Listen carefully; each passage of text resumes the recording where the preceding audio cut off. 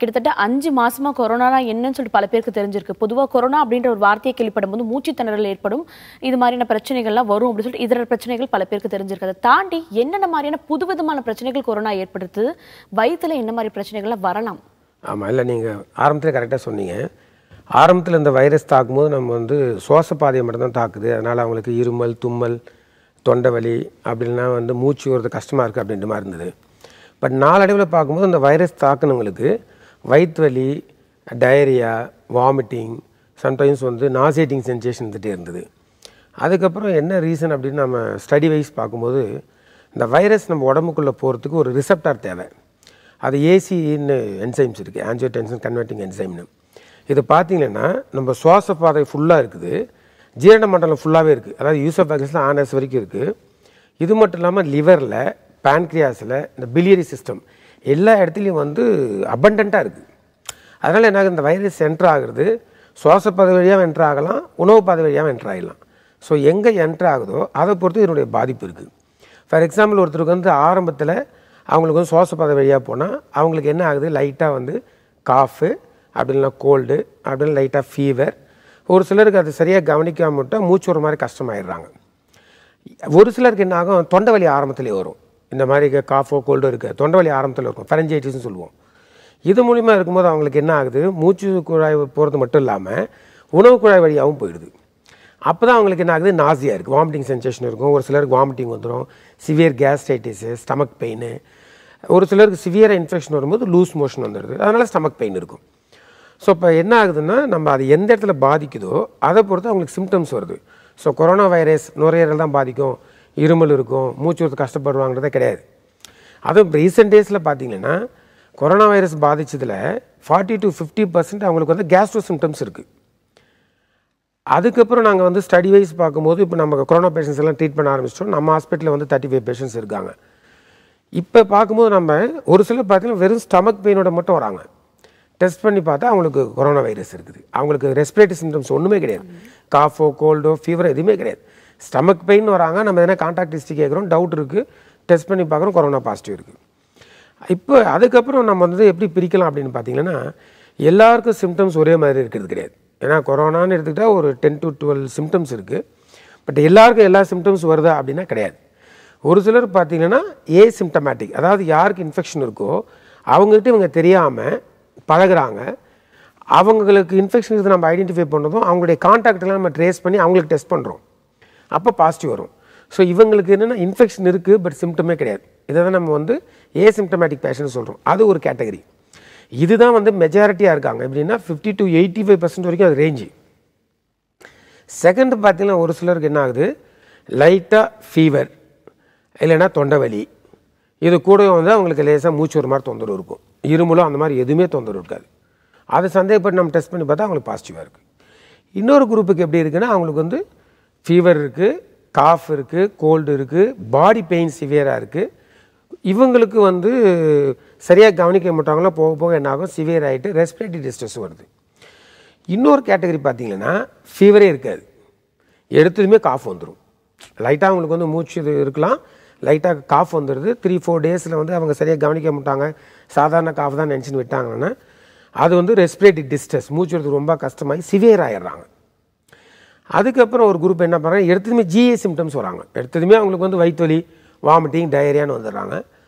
அதுக்கப்புறம் நம்ம டெஸ்ட் பண்ணி பார்த்தா பாசிட்டிவ் இருக்குது. இது வந்து பார்த்திங்கன்னா ஜிஐ சிம்டம்ஸ் இருக்குங்களா ஒரு கேட்டகரி, மைல்டு கேட்டகரி, கரெக்டான ட்ரீட்மெண்ட் கொடுத்தா சரியாயிடுறாங்க.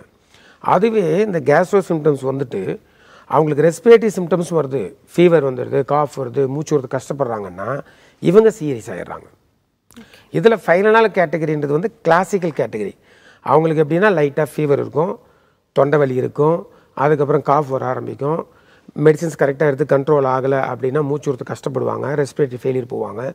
ஃபீவர் கண்ட்ரோல் ஆகாமல் போயிட்டே இருக்குன்னா சிவியராக வந்து அவங்களுக்கு ரெஸ்பிரேட்டரி ஃபெயில் வந்து ஏஆர்டிஎஸ்ன்ற ஒரு சிம்டம் போவாங்க. ஜென்ரலாக அந்த கோர்ஸ் பார்த்திங்கன்னா 7 to 10 days ஆகும்.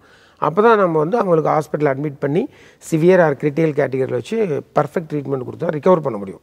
இல்லைன்னா டெத் வரைக்கும் எடுத்து போய் விட்டுரும். பட் பொதுவாகவே டெத்து வந்து எல்லாருக்கும் வர்றது கிடையாது. ஹெல்த்தி இண்டிவிஜுவல்ஸில் மைல்டு அண்ட் மாடரேட்டாக தான் வந்து இந்த டிசீஸ் வந்து பிஹேவ் பண்ணுது. ஸோ மோஸ்ட்லி அவங்க ரிகவர் ஆகிடுறாங்க. ப்ராப்பரான ட்ரீட்மெண்ட்டு ஏர்லியராக ஆரம்பிக்கும் போது ரிகவர் ஆகிடுறாங்க. பட் யார் ஒருத்தருக்கு already underlying diseases especially diabetes இருக்குது, அன்கண்ட்ரோல்டாக இருக்குது, ஹைப்பர் டென்ஷன் இருக்குது, கார்டியாக் ப்ராப்ளம் இருக்குது, இல்லை லிவர் பாதிச்சிருக்கு, இல்லை அவங்களுக்கு வந்து கிட்னி ஃபெயிலியர் டயாலிசிஸில் இருக்காங்க, ஆல்ரெடி கேன்சர் பேஷண்ட்டு, ஆல்ரெடி அவங்களுக்கு ஸ்ட்ரோக்கில் வந்து மெடிசின்ஸ் எடுத்துகிட்டு இருக்காங்கன்னா இவங்களுக்கெல்லாம் உடம்புல எதிர்ப்பு சத்து கம்மியாக இருக்கும். ஸோ இந்த வைரஸ் தாக்கும்போது இது வந்து வீரியம் அதிகமாகி அவங்களுக்கு வந்து இந்த சிவியர் டிசீஸ் இல்லைனா கிரிட்டிக்கல் ஸ்டேஜுக்கு போகிற மாதிரி சுச்சுவேஷன் எடுத்து. ஸோ இவங்கெல்லாம் என்ன பண்ணணும், முடிஞ்ச அளவு கேர்ஃபுல்லாக இருந்து எனி சிம்டம்ஸ், வயிற்றுவலியாக இருக்கட்டும், வாமிட்டிங்காக இருக்கட்டும், மூச்சு விடுறது கஷ்டமாக இருக்கட்டும், இல்லை இருமல் இருக்கட்டும், உடனே டாக்டரை பார்த்துட்டு டெஸ்ட்டு பண்ணி இருக்கா இல்லையா கொரோனா வைரஸ், இல்லை அதுக்கான ட்ரீட்மெண்ட் இருக்குது, அதுக்கான ட்ரீட்மெண்ட் பர்ஃபெக்டாக எடுத்துட்டாங்கன்னா இந்த மேஜர் ப்ராப்ளத்தை நம்ம அவாய்ட் பண்ண முடியும். Okay fine sir. கொரோனா அப்படின்ற ஒரு வார்த்தை கேள்விப்படும் போது முன்னொரு காலத்தில் என்ன கை கழுவணும், மாஸ்க் போடணும் அப்படின்றத பற்றி பேசிட்டு இருந்தோம். பட் இப்போ வந்துட்டு மாத்திரைகள் கூட அன்றாடம் சராசரி மனிதர்கள் என்னென்ன மாத்திரைகள் எடுத்துக்கலாம்னு சொல்லிட்டு ஒரு அவேர்னஸ் வந்திருக்குன்னு சொல்லலாம். வாட்ஸ்அப் மூலியமா நிறைய பேருக்கு தெரிய வந்திருக்கு. குறிப்பாக அந்த ஜிங்க், விட்டமின் சி அதிகமாக இருக்கக்கூடிய மாத்திரைகள் எடுத்துக்கலாம் அப்படின்ற பற்றி சொல்கிறாங்க. இதெல்லாம் எடுத்துக்கலாமா, எடுத்துக்க வேண்டாமா? இல்லை, கண்டிப்பாக இது வந்து எப்படின்னா நியூட்ரசட்டிகல்னு சொல்லுவோம், அதாவது ஃபுட் சப்ளிமெண்ட்ஸ்.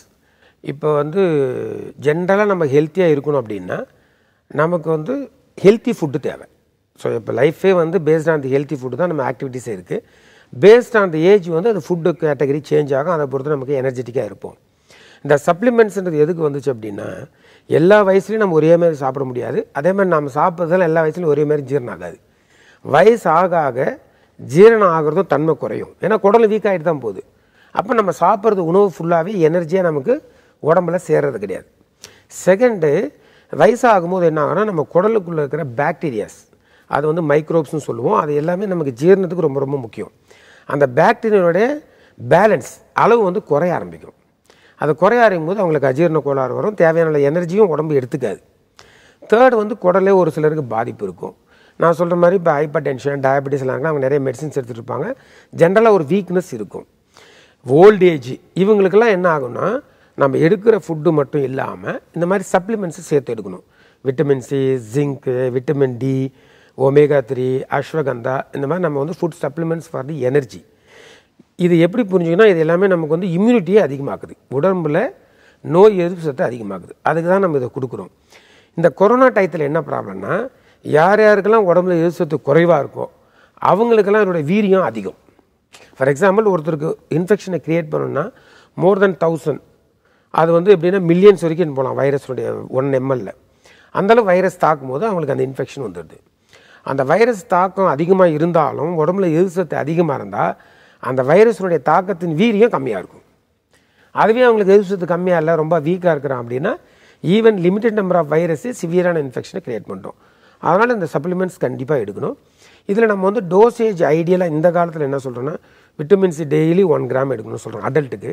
சில்ட்ரனுக்கு 500 mg ஒரு 10 days மினிமம்.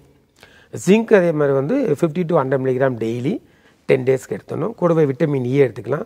விட்டமின் டியில் வந்து 60,000 இன்டர்நேஷ்னல் யூனிட்ஸ் இருக்குது, அது வீக்லி ஒன்ஸ் ஃபார் 8 weeks எடுக்கணும்.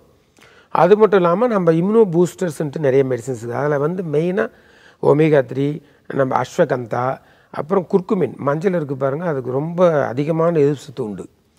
அதனால் வந்து குர்குமின், மஞ்சளும் கேப்சூல்ஸாக வந்துடுச்சு, அதையும் நம்ம எடுத்துக்கிறோம். இதே தான் நம்ம நாட்டு வைத்தியத்தில் வந்து மஞ்சள், இஞ்சி, பூண்டு, சுக்கு இதெல்லாம் அதிகமாக சேர்த்து எடுத்துக்க சொல்கிறோம். ஸோ இது என்ன புரிஞ்சுக்கணும், உடம்பை ஹெல்த்தியாக வச்சுக்கணும், அதற்கு எதிர்ப்பு சத்து அதிகமாக இருக்கிற டயட்டு ப்ளஸ் சப்ளிமெண்ட்ஸ் எடுத்துக்கணும். டெய்லி வந்து எக்ஸசைஸ் பண்ணி உடம்பை எனர்ஜெட்டிக்காக வச்சுக்கணும். ஏன்னா எக்ஸசைஸே நமக்கு உடம்புல நோய் எதிர்ப்பு சத்து அதிகமாகுது. அதனால் எக்ஸசைஸ் பண்ணணும். எஸ்பெஷலி கொரோனா டயத்தில் இந்த பிராணாயாமம், மூச்சு பயிற்சி வந்து ரொம்ப ரொம்ப முக்கியம். எவ்வளோக்கு எவ்வளோ அவங்க மூச்சு பயிற்சி பண்ணுறாங்களோ அவ்வளோக்கு நுரையீரல் விரிவடைஞ்சு ஹெல்த்தியாக இருக்கும். எஸ்பெஷலி அது வந்து ஒரு முறை நல்லா மூச்சு எடுத்தால் ஒரு 30 seconds வரைக்கும் ஹோல்ட் பண்ணி ரிலீஸ் பண்ணும்போது நமக்கு வந்து அதனுடைய ஃபுல் எஃபெக்ட் கிடைக்கும். அதனால் பிராணாயாமம், அந்த மாதிரி மூச்சு பயிற்சி, யோகா, மெடிடேஷன், எக்ஸசைஸ் மேண்டேட்ரி.